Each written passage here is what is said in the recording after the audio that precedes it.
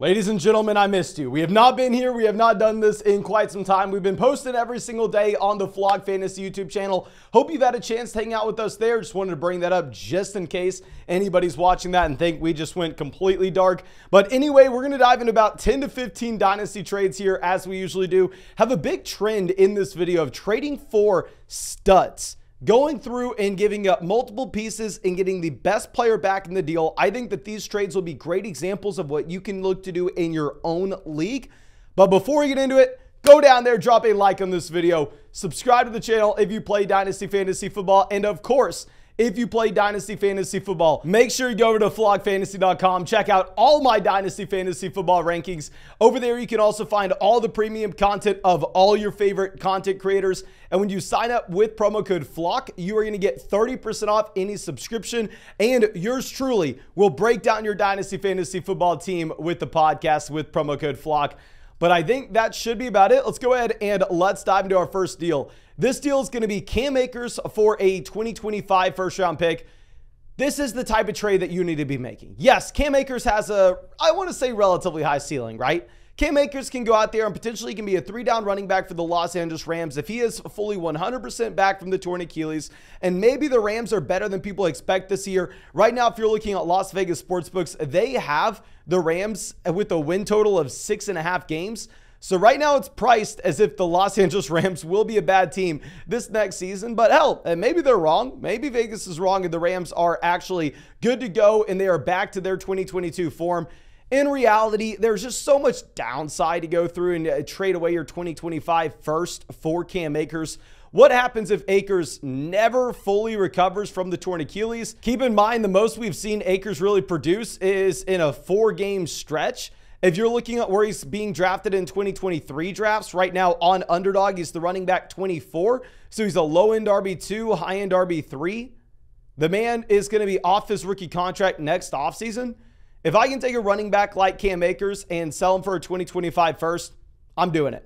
Now, going over to our next deal, this trade isn't even fun to talk about. It's such a landslide. Someone traded away Ayuk and Khalil Herbert and got back Rachaad White, Chris Olave. What is so funny about this, and this is why if you're going to consider making a dynasty trade, please go look at something. I mean, preferably you're going to vlogfantasy.com and you're looking at some dynasty rankings so you can say, okay, let's not do this. But even if you are not on vlogfantasy.com, at least like pull up 2023 ADP on Underdog where you can see, oh, okay, Chris Olave has an ADP of wide receiver 12. Brandon Ayuk is down there sitting with an ADP of wide receiver 30. Oh, let's look at the running backs. Oh, Rachaad White right now is sitting with an ADP of 26. And then Khalil Herbert is sitting with an ADP of running back 40. And you're getting the younger asset on the side of the deal in the dynasty form. A trade like this should never happen. You should be able to, at minimum, pull up some ADP, do some napkin math, and go, okay, well, why the hell would I ever send away Chris Olave for this package? Now, going over to our next trade, this is a Jamar Chase one, and it's interesting, okay? Initially, I didn't think it was close, but then we saw Cooper Kupp. So if you're looking at this, you have Kupp, Jackson Smith-Njigba, and a 2024 first versus Jamar Chase. I think this comes down to the league settings that you're playing with, right? Obviously, Cooper Kupp pushing 30 now. Cooper Kupp in 2024 will be worth less than he is today in Dynasty. But hopefully, in 2024, Jackson Smith-Njigba will be worth more than he is today. Hopefully, and you can pretty much be guaranteed that the 2024 first is going to have more value than it has today. I would say if you're playing in an extremely shallow format, where say it's a 10-team league and you only start 8 guys, then might as well go ahead and get Jamar Chase. But I don't hate the idea of going and getting Kupp, JSN in the 2024 first if it's a league where depth matters at all, because you wouldn't be too surprised, right? If Cooper Kupp goes out there and gives you the same production as Jamar Chase this next season, and then if you also have the long-term value of JSN and the 2024 first, pretty interesting. Now, going over to our next deal, we're going to be looking at Treylon Burks versus Javonte Williams. I think you have to take Treylon Burks here. Now, with Javonte, yes, he is a running back that at times has flashed an elite level ceiling, right? At times, people have been very excited about what Javonte Williams may turn into. But the reality is, Javonte Williams is a running back coming off a destroyed knee where you don't really know what his availability will be this next season.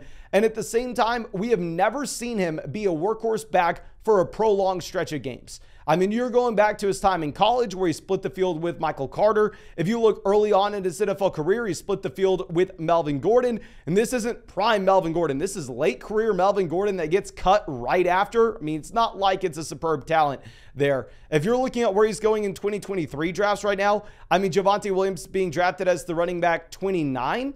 So running back that was drafted in 2021. So he's coming near the end of his rookie deal at this point. So personally, I'm going to take the swing on Treylon Burks as a wide receiver that I thought was a pretty good prospect, as a wide receiver that is fully healthy and going into year 2. Now, our next deal is going to be Jerry Jeudy as well as DeAndre Swift for T. Higgins. Now, yes, Jerry Jeudy is exciting. Now, yes, Jerry Jeudy had a great stretch at the end of this past season, and he was the guy that I was rooting on this past year. Y'all know I have been the leader of the Jerry Jeudy wide receiver 1 in Denver fan club. I mean, we were laughing at everybody hyping up Courtland Sutton last season. But if we're going to be realistic with ourselves, while Jerry Jeudy clearly has cemented himself as the wide receiver 1 with this team, Courtland Sutton will be healthy this next year. Tim Patrick will be healthy this next year. You will also add in Marvin Mims in the second round. Hell, KJ Hamler may be healthy. So if you're looking at all the additional wide receiver depth that they have here in Denver, I don't expect the wide receiver 1 to see the same level of target share that he historically would have had. DeAndre Swift, in my mind, is not a great fit with Jalen Hurts, given the fact that Swift wins as a pass catcher. Historically speaking, those rushing quarterbacks aren't checking the ball down at a very high rate because they can run it themselves when the pocket collapses. So personally, I would love to leverage the hype of someone like Jerry Jeudy, get out on DeAndre Swift while you still can, and pivot over for a locked and loaded wide receiver 1 in Dynasty like T. Higgins.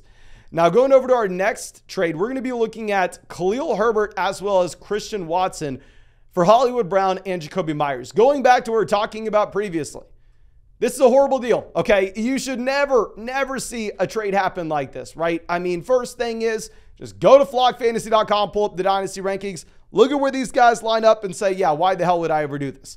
If you're not on flockfantasy.com, you can always just go to Underdog Fantasy and there pull up, okay, well, Christian Watson's a wide receiver that's going into year 2 that we can assume continues to improve not only his overall production, but at the same time his Dynasty fantasy football value. He's being drafted as the wide receiver 20. And in comparison, if we're going to be looking at Hollywood Brown, who was drafted back in 2019, someone that's just a completely different arc, he's being drafted as the wide receiver 33. Plus, you'd probably rather have Khalil Herbert over Jacoby Myers. I just don't understand how a deal like this happens when you should have access to simple resources that tell you, hey, probably not a good one. You probably want to be going with the guy that has higher expectations for this next season, plus at the same time is much younger. But of course, if y'all aren't already drafting on Underdog, I'm sure y'all have seen us live streaming there every single day on the main channel. We'll be live streaming drafts on Underdog every day until the season starts. You can get in a draft today when you sign up with promo code FLOCK. They're going to match your first deposit dollar for dollar up to $100. You're going to get my 2023 Dynasty Fantasy Football rankings and a free trial to flockfantasy.com as well with promo code FLOCK. And you can find that link in the description or the comment section. But let's go ahead and let's dive into our next trade. This one is a little interesting. And I know every single person and their mom's going to be down there in the comment section screaming, oh my gosh, Mason, how the hell are you saying this is interesting? It's Justin Fields we're talking about. Now, yes, I am going to go with the Justin Fields side of this. Full transparency, I have Justin Fields in, I believe, 4 Dynasty leagues. And every single Dynasty league that I had Justin Fields, I went through and offered him for the 101 in this year's rookie draft. I don't think we had a single person accept, but I just want to put it out there. I know most people would take Fields over Bijan Robinson in Dynasty. I'm going to go ahead and I'm going to take Bijan. But after that #1 overall pick, I think you're pretty confident in saying, based off the rushing upside we had with Justin Fields this past year, he is right there and more valuable than any other asset that you have. So I think you take Justin Fields over the 103. Now, when it comes to Devonta Smith versus the 104, you're either going to be looking at Stroud or Jahmyr Gibbs, which in my mind, I think you would rather have Smith over both players. So if you love Quentin Johnston, if you are a true rebuilding roster, I understand why you would want to go ahead and why you would want to take the picks and get Quentin Johnston on top of those 2 elite level rookies. But if you are a contending team, if you're ready to win right now, I think you go Justin Fields-Smith. I think it's an actual interesting and good trade. I know a lot of people are going to scream that it's the Justin Fields side.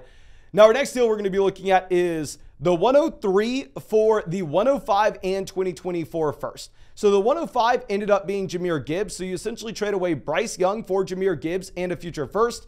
In my mind, I love it. If we can stack up 2024 first at this time and give us a lot more flexibility during the season to go through and make additional trades with our dynasty team, perfect, perfect, perfect. Now, this next one is a similar, right? You're trading away essentially Anthony Richardson for Tua and a 2024 first. Now, I think the vast majority of people here are going to prefer to go through and take Anthony Richardson. Anthony Richardson is going well above Tua in underdog leagues. Just for 2023 right now, if I'm pulling this up, Anthony Richardson is going as the quarterback 10. Tua is going as the quarterback 12. And Anthony Richardson is a freaking rookie. So, of course, people would rather have Richardson over Tua in Dynasty. But at the same time, if I'm looking at this, hell, you're getting the extra first-round pick where you have a ton of flexibility with that. And I just generally think that Tua is severely underrated, both from an NFL and a Dynasty fantasy football perspective. Tua led the NFL in adjusted yards per pass attempt this past season, directly ahead of Mahomes and Jalen Hurts. Obviously, he doesn't have the same rushing upside as you get with Anthony Richardson this next year. But I mean, if you're going to get an additional 2024 first and a wide receiver upgrade, I'm going to go with the Tua side. Now, our next deal, Chris Godwin versus a first and a second. Why would you ever make this deal right now? I want to go through and talk about the thought process behind this, right? Because you can maybe say, well, Mason, come on, man. I'm a contender. I need points in the starting lineup today. I need to go through and I need to win this league in 2023. My rebuttal to that is, how much of a contender are you really if adding in Chris Godwin, right now a low-end wide receiver 2 in these fantasy drafts, is truly going to move the needle for you? If you're telling me you win the league with Chris Godwin and lose the league without Chris Godwin, I don't think you're a strong enough to contender to go through and start trading away your future picks. Now, if you are truly a contender, here's what you do. You hold those 2024 picks. You wait until during the season, figure out exactly what you need into your starting lineup, get confirmation that you're a contending team, and then once we know, yep, I'm a contending team, and all I have to do is go through and add in another producing wide receiver, and we look across our league and we say that rebuilding team over there with Chris Godwin, hell, Godwin is healthy, Godwin is producing. At that point, I will trade my 2024 first for Chris Godwin. Sure, if you want to do that in week 4, week 5, week 6, go right ahead. There's no reason to do that right now. And then on top of this, if you are looking at what a true contender may want to do, is instead of trading your 2024 straight up for Chris Godwin, maybe you take another wide receiver, someone in the ilk of Brandon Ayuk, and you go ahead and you attach your 2024 first there, and you get back a truly elite level wide receiver that will move the needle this next season.